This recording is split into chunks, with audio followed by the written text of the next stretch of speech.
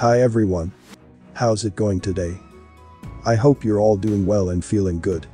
It's always a pleasure to have you with me on my channel. As usual, I will discuss some topics that you might like.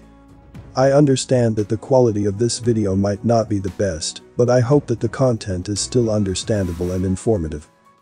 If you're interested in learning more, I also have a Telegram channel where I share various information that I can't post here. And make sure to subscribe to my backup YouTube channel in case of unforeseen events. So, without further ado, fasten your pants and let's get started.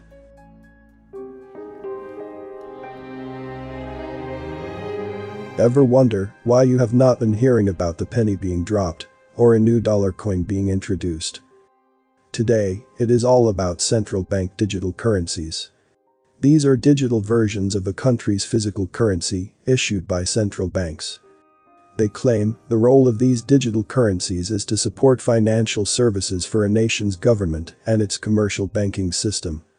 Still, it will replace much of the physical currency we use today. The premise of why this is being done deserves to be scrutinized. In some ways, CBDCs are similar to cryptocurrencies, except their value is fixed by the central bank and equivalent to the country's fiat currency. The Federal Reserve has developed a service named FedNow for depository institutions in the United States. FedNow is described as a service and suite of tools available to banks, credit unions, and other financial service companies. It will enable individuals and businesses to send and receive instant payments. It is also designed so that banks will be able to build products on top of the FedNow platform. The Fed has stated that FedNow is not intended to kill or replace other money transfer options like Venmo, Cash App, PayPal, or Zelle. Instead, it is designed to work alongside the current systems built by the private sector. Still, FedNow could rapidly become a game changer. Money.com notes this FedNow is launching soon. FedNow was scheduled to begin formal certification of participants of the program in April 2023, with a formal launch planned for July 2023. It will operate on a 24-hour, 365 days a year basis. This new system differs from consumer-facing apps which allow instant peer-to-peer payments. FedNow won't be an app per se. It's more designed to allow banks to move money instantly. More than 50 financial institutions are early adopters of FedNow. Some of the notable banks that will use FedNow include JP Morgan Chase, Wells Fargo, and People's Bank. FedNow will only be available to customers of the banks that choose to implement FedNow. The Fed says all 10,000 or so banks that are regulated by the Fed can join, but will not be required to do so. The claim is that, for everyday people, FedNow could make managing money much easier and faster. It would allow you to pay your mortgage bill on Christmas Day without worrying about it being delayed or late because of the holiday. This also means that transferring money between, say, your checking and savings accounts at different banks could be done instantly.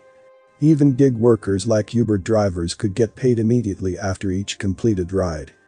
It also means a record of every transaction that occurs will be put on record. In short, Big Brother will know everything you do, your preferences, and how you live your life. To many of us, this amounts to an invasion of privacy. All things considered, when asked if the war on cash is a real thing being directed from those on high, sadly we must answer yes. Sadly, most people are going along with this, and many have embraced ditching cash. This has wide long-term ramifications. Small businesses often rely more on small cash transactions. It is the banks, big businesses, and companies like Amazon that flourish when cash is removed. Simply put, in general, the small businesses and retailers on Main Street are left worse off. Before I continue the video, please give a like if you learned something. Also, don't forget to subscribe and click the notification bell so you won't miss any update. Finally, watch until the end to avoid any misunderstanding. Thank you.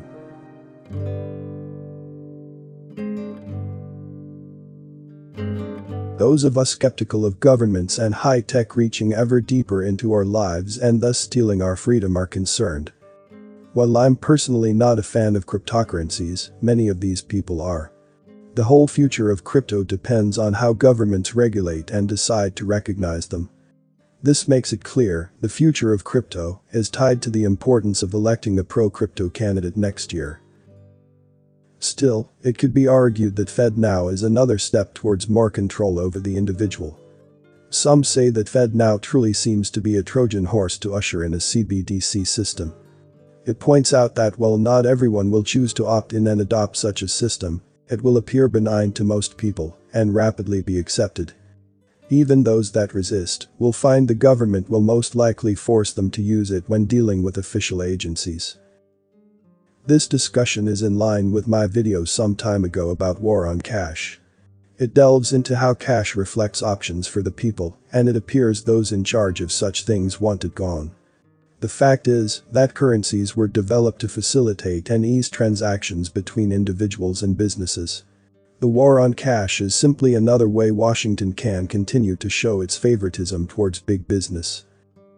It is also related to another post on this channel which centers on the growing dependence of society on technology. High-tech societies are particularly vulnerable to collapse due to their population being dependent on both the system and others to provide the basic items they need to survive in everyday life. Basic survival skills are important, and being prepared is linked to thinking about what is often considered the unthinkable. Today, many members of society lack those skills. I have just spent much of my week dealing with the frustrations of high-tech's failure to meet its promises of making life easier.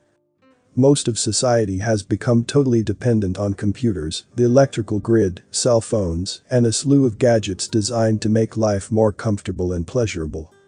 All are parts of a fragile system that could at any time break down, leaving us unable to function. The bottom line is that not all of us see being controlled as a good thing, and replacing currencies with their digital brethren is another tightening of that control. This again reinforces the idea that governments prefer big businesses over many smaller ones because they are easier to regulate and control. The best way to resist the war on cash is to insist on using cash, especially when doing small transactions with local businesses. Now, it's time for me to hear from you. What are your thoughts on this video? If you found it interesting or informative, please consider giving it a thumbs up and sharing it with your friends and family. Remember, the more people know about these important topics, the better. Before we wrap up, I want to extend a huge thank you to all the individuals who dedicated their time and energy to research and gather the information presented in this video. Their efforts are truly commendable and have helped shed light on important topics that affect us all. Make sure to hit the subscribe button and turn on notifications to be notified when the next video is uploaded. Thanks for watching, and I'll see you in the next one.